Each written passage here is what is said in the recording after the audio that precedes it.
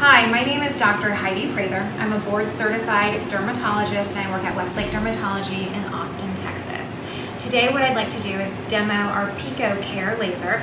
Here it is, and this is an amazing piece of machinery. It's made in Korea by a company called YAG. And what's wonderful about it is it's a traditional picosecond laser, but we can really toggle between different settings. So here we have our MLA handpiece. This is a multi-lens array. So what that means is it actually delivers a fractionated laser energy on the skin, and it creates what we call LIOBs, which are just kind of small areas of laser injury isolated to the epidermis and superficial dermis, which are going to help things like pigment, skin texture, and aging. And we are going to use this today with our fabulous patient. He's already received 2 treatments. And what we've been focusing on is kind of a layered approach where we can treat not only the lentigines, so all of the small brown spots, but also if you look closely, he has some patchy hyperpigmentation on the cheeks called melasma. And melasma is a pigmentation disorder that occurs due to sunlight and hormones. And we see it most commonly in women, especially with darker skin types, but can also be seen in men. And so this is commonly missed and underdiagnosed. So it's important to be aware of it, to recognize it, treat it properly, and educate patients on sun protection and using SPF regularly. We'll go ahead and pause here and we'll switch over to the treatments in just a second so we can put on laser safety eye gear. All right, so we are back to start with our melasma portion of this treatment. Again, we're using our Picocare device made by YAG. And let's go ahead and look at this screen. I just want to demonstrate just how easy it is to switch these settings. You can really increase energy without any recalibration, change the frequency or speed of the energy delivery, and even change the handpiece. So we have a 1064 wavelength selected now. This device can change to a 532 and even a low energy 532, bringing the total joules down to 0.1 to make it safer for darker skin types if you ever want to use the 532 for pigmented lesions. So we're going to go back to our 1064. We're going to go to a low laser energy because for melasma we want low heat, low energy on the skin.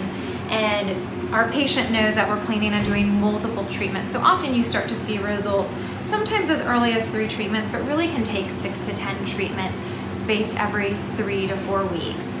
We have some cold air cooling the skin as we treat, but really this treatment doesn't hurt. We do the cold air to keep heat off the skin because we know heat can flare melasma. So we're gonna go ahead and start. Everyone in the room has on laser protection. And 1, 2, 3.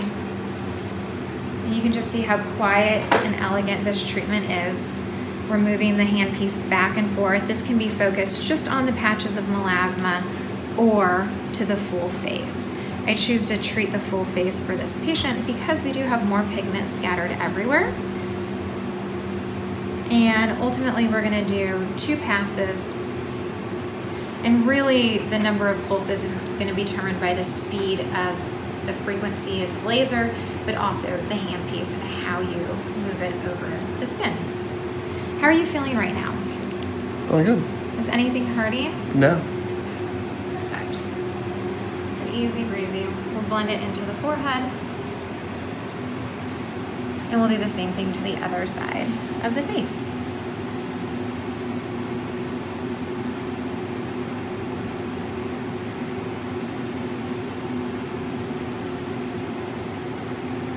I know you've received 2 treatments so far.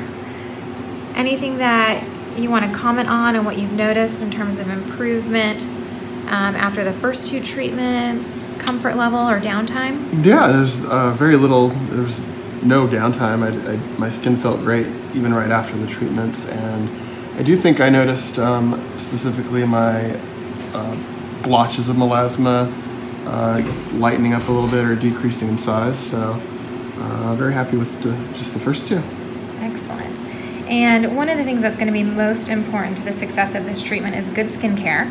So we do have our patient on brighteners twice a day. We're using Discoloration Defense by SkinCeuticals just to help kind of brighten the skin. And we also have a prescription hydroquinone that we're using once a day just to create a little bit more protection, especially because we're in Texas. It can be really sunny. And of course, we're using sunscreen every day. I recommend at least an SPF of 30 and a mineral-based formula. So that's with zinc oxide and titanium dioxide. All right, so we're gonna switch gears here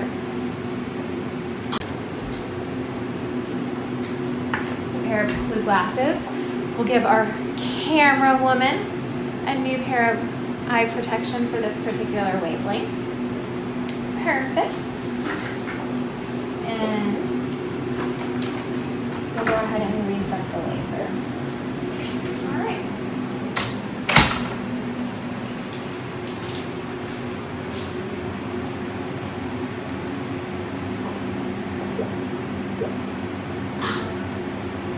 Okay, so the beauty of this device is we can go in and target some of the freckling. And what we want to do is keep the energy moderate for just a light whitening. So we're just looking at our endpoint here. And 1, 2, 3. Again, this tends to be more bright. Beautiful. And we're just going to go through and do some spot treatments here, just to help with the overall tone and evenness.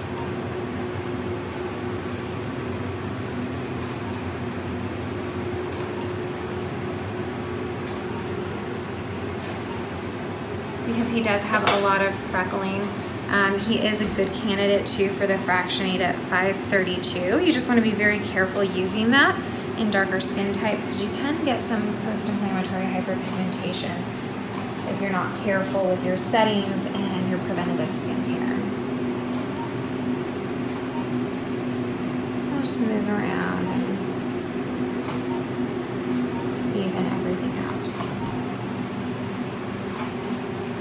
Now for our patient, he does not want to remove all of his freckles, so we're not being overly aggressive, and it's also another reason that we're not doing more of a full face treatment to brighten it, but he's agreed to let me treat some of them because we're here, we have the technology, and it's fun to use, don't you think?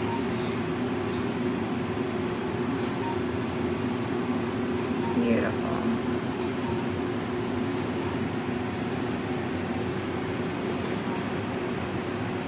And this is just helping break up that pigment.